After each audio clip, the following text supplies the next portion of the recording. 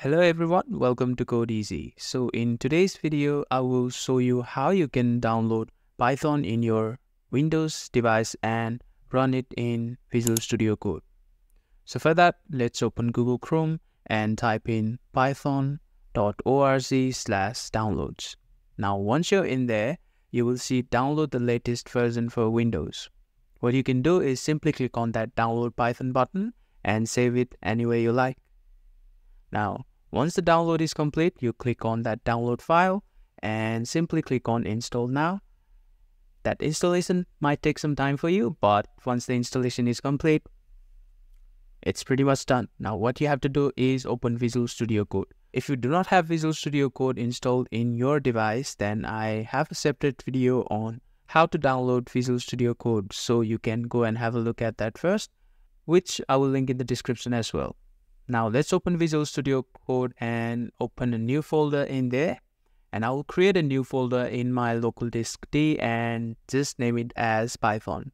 Inside that, I will create another folder as Python-1. Now I will select that folder. And before doing anything else, what we will do is go to extensions and search for Python.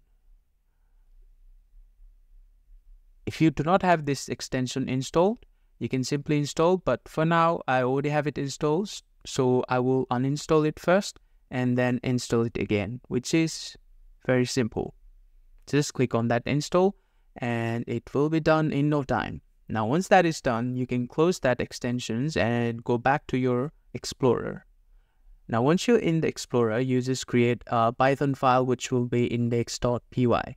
So the index is file name and .py is the extension that you need to use to save your file in Python. Now let's open that and write our first line of Python code, which will be hello from CodeEasy. And save it.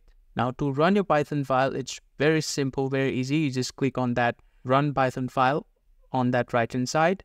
Once that is done, you can see that hello from CodeEasy has been printed to our terminal. Now let's go and write a few lines of code. In this, we will get a name input from the user.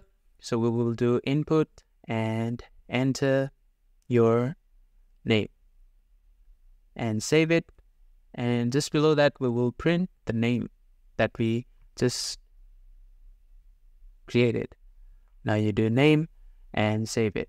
Now you run that file again. So it will ask for your name. So we will enter our name there, which will be CodeEasy.